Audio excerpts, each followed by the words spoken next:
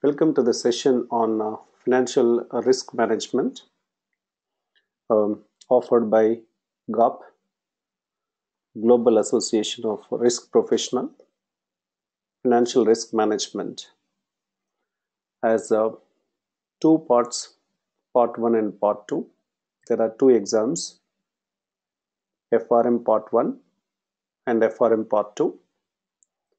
FRM part 1 concentrates on financial risk management, the foundations of financial risk management. It covers around 20% weightage. Quantitative analysis, 20% weightage. Valuation and risk model, 30%. And financial markets and products, 30%. These four parts will be asked in the examination as per the weightage mentioned there. We need to score equivalent weightage in the exam, like 20%, 20%, 30% and 30%. Let us now discuss about the first unit in detail, the first section in detail, foundations of risk management, which covers 20% weightage. Foundations of risk management. So here we need to focus on the foundation of risk management, various risks faced by an organization, how the risk management will add value to the organization and control the risk. What action you take on mitigating the risk, reducing the risk. So the topics which we are going to discuss here include the corporate risk governance,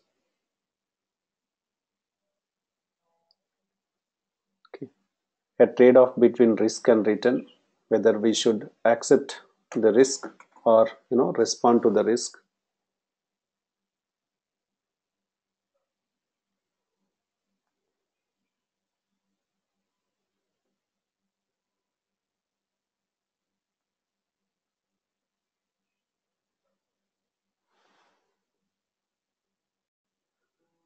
Construction of the portfolios which are efficient and beneficial to the company, the asset pricing models, and the frameworks for ERM, enterprise risk management,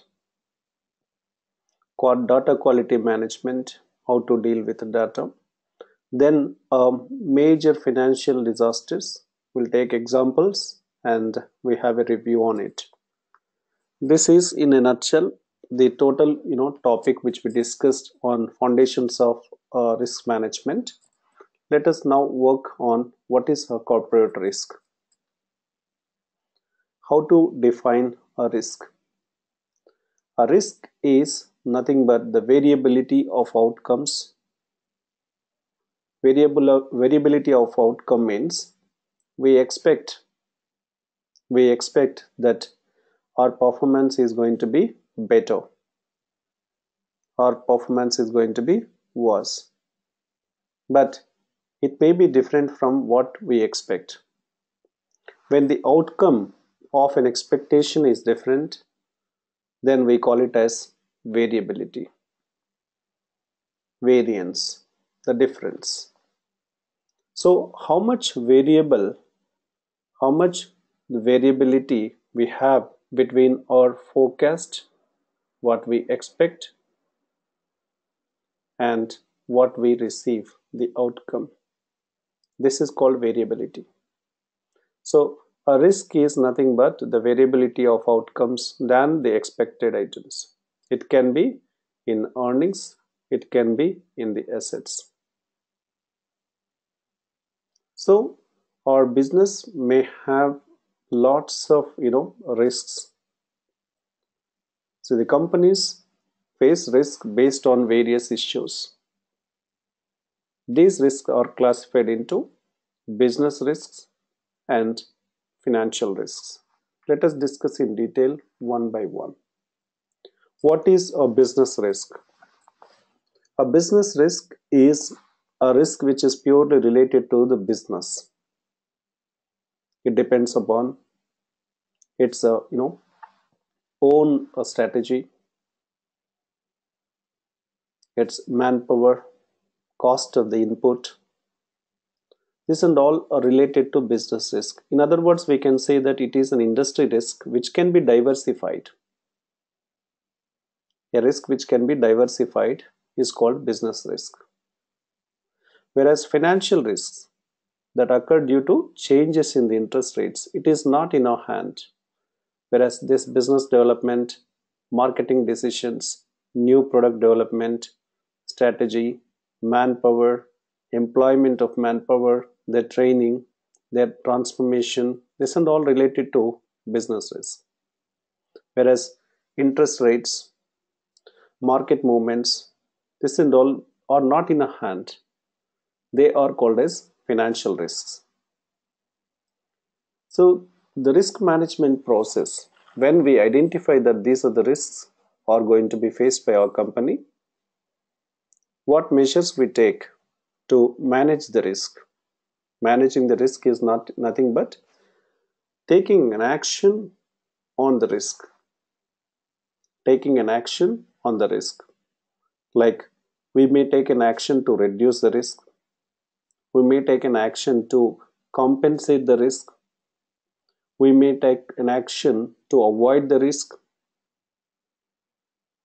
So what action you take to reduce the risk is called risk management process. So the risk management process begins with identifying of the risk exposures, what kind of risk our company is going to face. Based on that, we take action to mitigate the risk, to reduce the risk.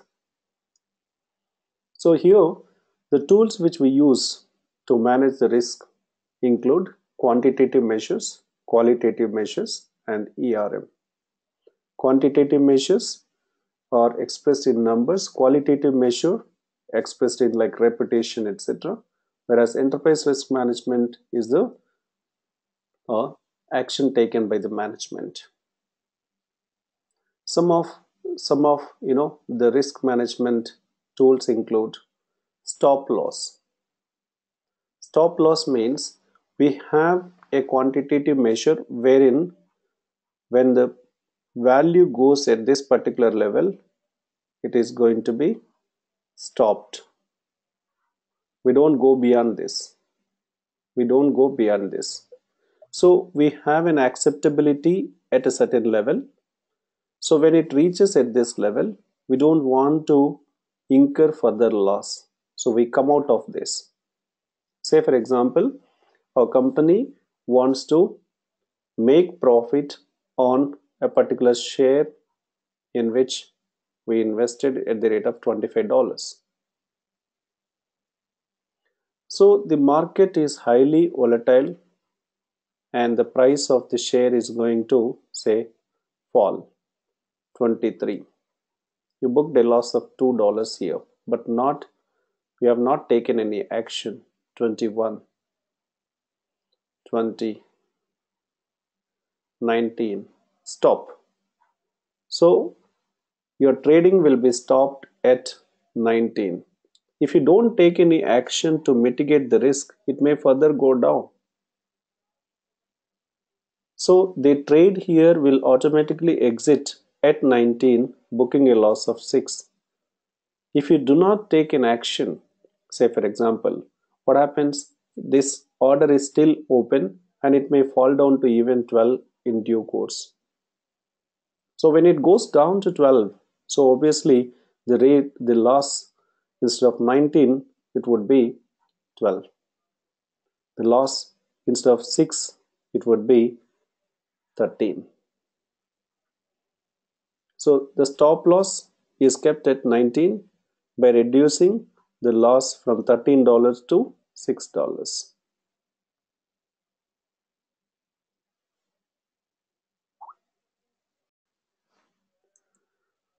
Notional limits. So we add some values here at different dollar amounts. which are committed to trade, like not beyond this, not beyond this.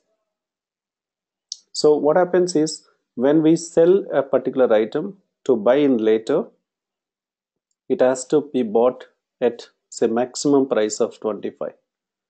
So if it go beyond that, automatically the trade will be closed. Like in the previous one, we said 19 at the time of selling. At the time of buying, it should not go beyond this. Say I want to buy 100 shares of a company at a price, open price. So it may go price at say 25, it may go to 27 also. So if you don't say that if the price goes beyond 25, this order should be cancelled. In that case, this order will be automatically cancelled.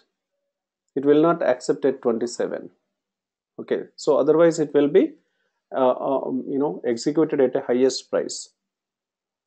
So we may put notional limits.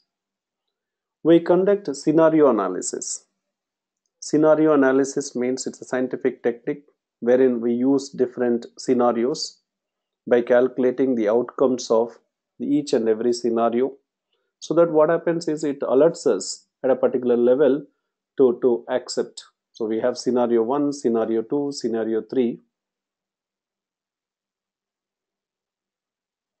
We conduct these different scenarios and we see the outcome of each scenario. If this is not applicable, this may happen. If this doesn't happen, this may happen. So it's a predefined scenario. Based on that, you can take action. In the scenarios, we get wide range of outcomes. Stress tests. Stress test here, once we know that the potential outcomes from different ranges, what is the stress your company is going to face between this scenario and this scenario here? What maximum difference you will have if not accepted at this level? We have a separate topic on stress test with an example. We'll take up one case study on stress test. Duration. Most of the equity markets, as the duration increases, the risk also will increase. So the duration and risk will have a positive correlation. Risk increases when duration increases. Likewise, beta. A beta tells us that what is the risk included in a particular activity. So we need to study what is the duration of particular investment or particular action on which what risk we are going to expect. Market risk. Market risk is the risk which is common to all. A market risk is also known as systematic risk. In market risk, the risk is applicable to all, not for a company. Therefore, we call it as a systematic risk or non-diversifiable risk. Say for example, Forex.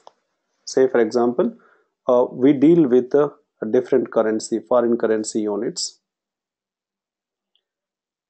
We have some payables here in foreign currency units. The foreign currency becomes stronger. So automatically, all the importers in our country will have an impact of the strength of the foreign currency unit. Say for example, tomorrow dollar price strengthen. Whatever the supplier or importers we have here in our country will have an impact of the increase in the dollar value.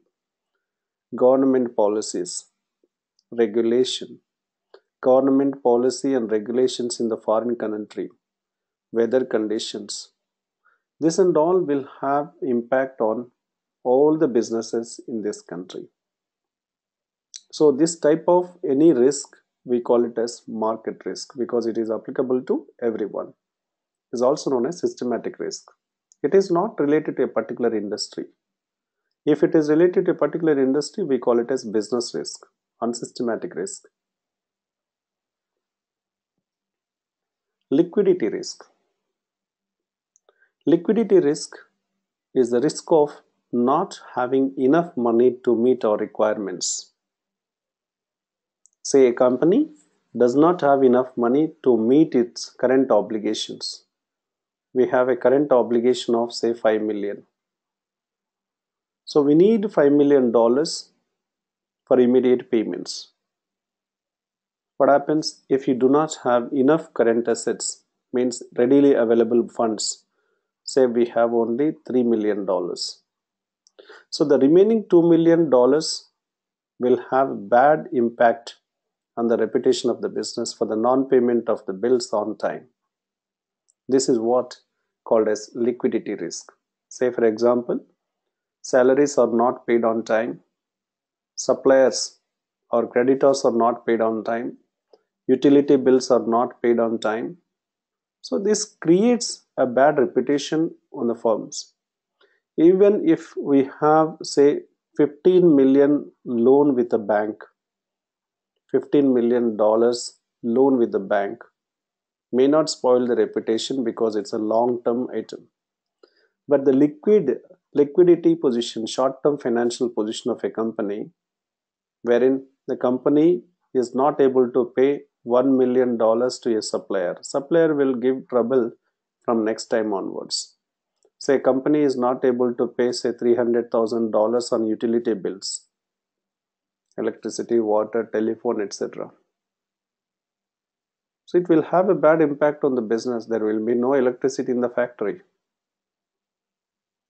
Other side, 15 million long-term liability with a bank, you can manage it. But $300,000 with a say a utility department, bills not paid on time, no connection, no electricity connection, no power in the factory. So it will create problem. Okay. So this is of two types. Liquidity risk is of two types. One, a product liquidity, which we also call it as market liquidity. So what happens here? Moving the market due to the size of the trade necessary to manage the risk. So we do not have a particular product to move according to the market requirement. We do not have enough stock. We do not have enough market to manage with the requirements as per the size of the market. It's called product liquidity. We do not have enough cash flows to meet our current requirements. We are unable to pay the requirements, cash requirements on time. It is called a cash liquidity. Credit risk. Credit risk, when we give loan to our customers, when we sell goods to our customers on time, we should be able to find out whether the party is able to pay us or not. Credit risk usually is analyzed by rating companies giving AAA or A+++, depending upon the liquidity position of the company. Whether the company is able to meet, whether the company is able to pay if any adverse conditions take place. That is to be analyzed in a credit risk. If a company does not maintain enough funds to meet the requirements like liquidity risk, for the other company it is called credit risk. Say for example, company B is facing liquidity risk. This company is facing liquidity risk. By not realizing, company A sold goods to company B with 3 months credit. So company A is in credit risk by allowing a credit of say 3 million, 3 months credit, because the company B is already facing liquidity risk. When the company A pressurizes for the payment after 3 months, company B may become insolvent. So it will be unable to, the company B will be not in a position to pay company A. So company A is facing credit risk. Operational risk. It is a company specific again. Company specific. It's a company's ineffective operation strategies wherein the company faces risks on daily basis. It can be a strategy failure. It can be a fraud in the company, mismanagement, yeah, or ineffective staff members do not have a product setup, proper setup, okay, or do not have strategy in the business. It's called as operational risk. A market risk. Market risk or systematic risk or same. So market risk is applicable for all the companies, not a company specific. Like prices, input prices change. So what happens here? Input price change due to foreign currency strengthens. So it is applicable to overall market, not to a particular company. Interest rate risks. This happens when you lend heavily or when you borrow heavily. Say for example, we borrowed $10 million at 6% rate of interest to be repaid in, say for example, 5 years. 5 years. Okay, so this amount is going to be repaid in the 5th year. All 10 million will be paid in the 5th year. Say bonds. Now the interest rates fell down to, say for example, 5.2%. A company which is recently formed, who is a competitor to us, will be paying at the rate of 5.2 on the bonds issued this year, which is also a 5-year period, whereas we are paying 6%. This will have an impact on our profits. So that 0.08 into 10 million will have an impact on our earnings. So what happens is, when we borrow money or we lend money, the change, fluctuations in the interest rates will have an impact on our earnings. It is called interest rate risk.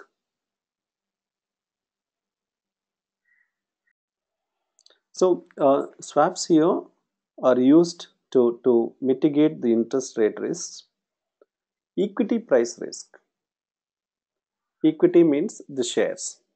The share price may go up, may go down. So that's the reason why what we do is we diversify by creating a portfolio. In particular, a portfolio may have risky investments, less risky investments, and no risk investments. In other words, we can say risk-free investments. So it creates a portfolio so that we can diversify the risk. Foreign exchange risk. This happens due to foreign currency payments or foreign currency receipts. When we have a currency which is to be received in future, say for example, we have a currency like GBP, Great Britain pounds, or local currencies, say for example USD. Say we have 1.2 GBP, 1.2 USD equals to 1 GBP. We have 100,000 GBP receivable. That at the moment it is going to be 120,000 US dollars. But if anything changes in these prices, you may receive less USD. If GBP becomes stronger, what happens here? You receive more. But if it becomes weaker, you will receive less. So due to change in the foreign currency rates, what is the impact on your profit? And if you want to reduce the risk, what you need to do is you need to swap, or you need to hedge the exchange rate risks. Commodity, same like currency what we discussed here. Any commodity which is going to be imported or exported, whose prices will change from time to time. So to reduce the risk of the fluctuations in the prices of the commodity, we do hedging process. Portfolio credit risk, entire portfolio may have sometimes risk because of the market risk, because of the government policies, because of the environment, economic conditions, etc. Say for example, even if you have a portfolio of 10 different types of investments in a domestic portfolio, all this will have an impact due to government policy, or all this will have due to the economic condition of the country. So that such a risk is called as portfolio risk. Here, operational risk. Different types of operational risk include legal and regulatory risk, business risk, strategic risk, reputation risk, and systemic risk. Systemic risk, not systematic risk. Systemic risk. Systematic risk is a market risk which cannot be avoided and which is applicable to all. Systemic risk is different.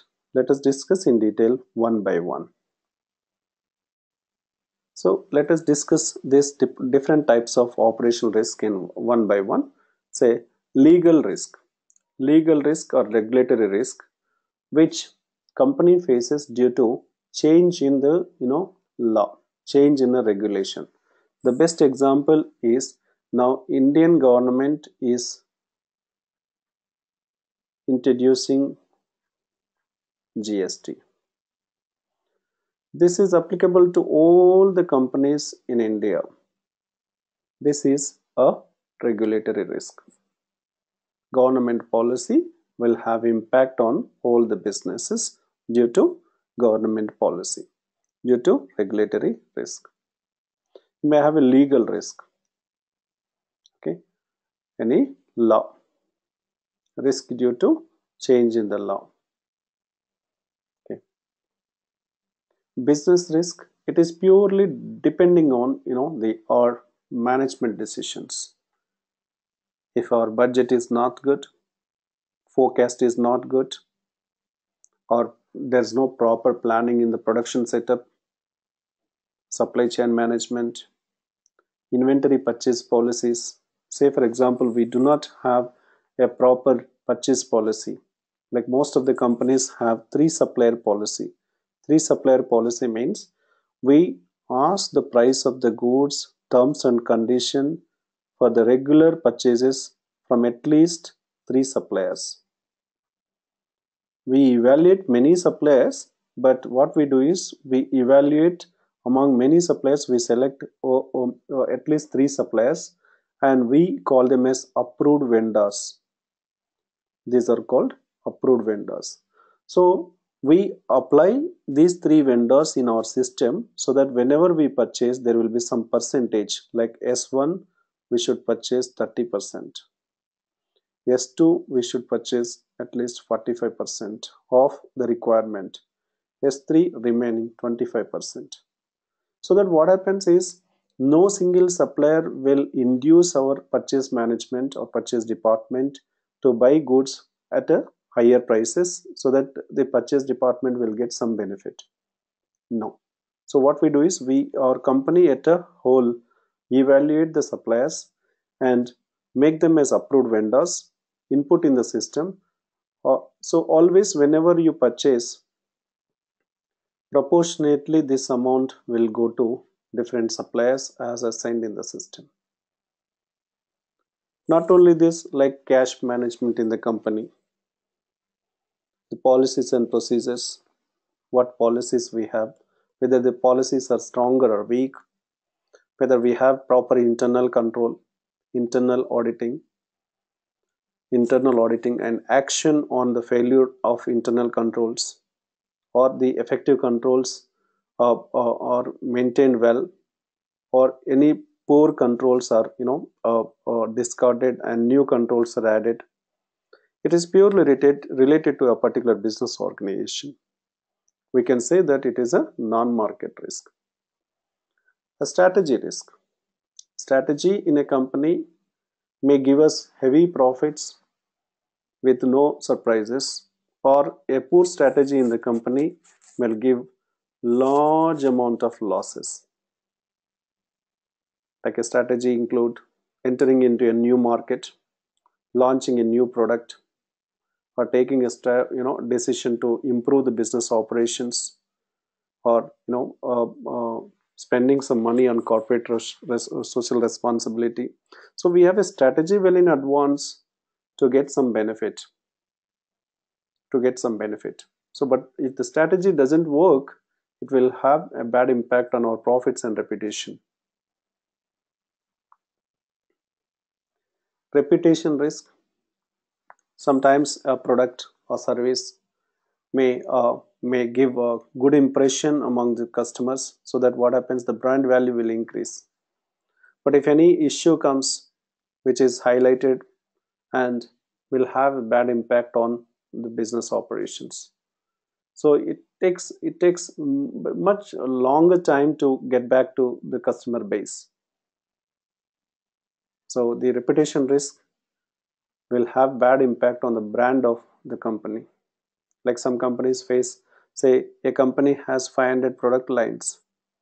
Among these, even 5 products give negative results. This goes to media that this product is from this company is giving bad results. So will have impact on the brand of the company. So entire products will go into bad reputation. This happened for Maggi in India, and some cold drinks, long back cold drinks. So this will bring out the reputation risk to the company. Systemic risk. Systemic risk means one risk will have an impact on the other activity. This will have impact on the other. So slowly it's a chain reaction, It's a chain reaction. One risk will lead to the happening of the other risk. It goes on like this. So that in future what happens is entire system will be collapsed. It is not that there is a problem here. There is no problem here, but because of this risk, it will have an impact. Because of one risk, it will spread to the other risk, same like virus. Say one product is becoming, giving trouble in the market. Customers are not happy with this product. It goes to a legal issues. Then just this product will be highlighted, but the company name is more highlighted here. So if the company has other products, this will have the production slowdown of this 500 products. Then cash flow problems. Then what happens here? Suppliers will create problems. Then employees won't get salary on time. So it goes on that the entire organization. Such a system is called as systemic risk. The chance of failure of one company starts up, and the reaction brings to the entire system down.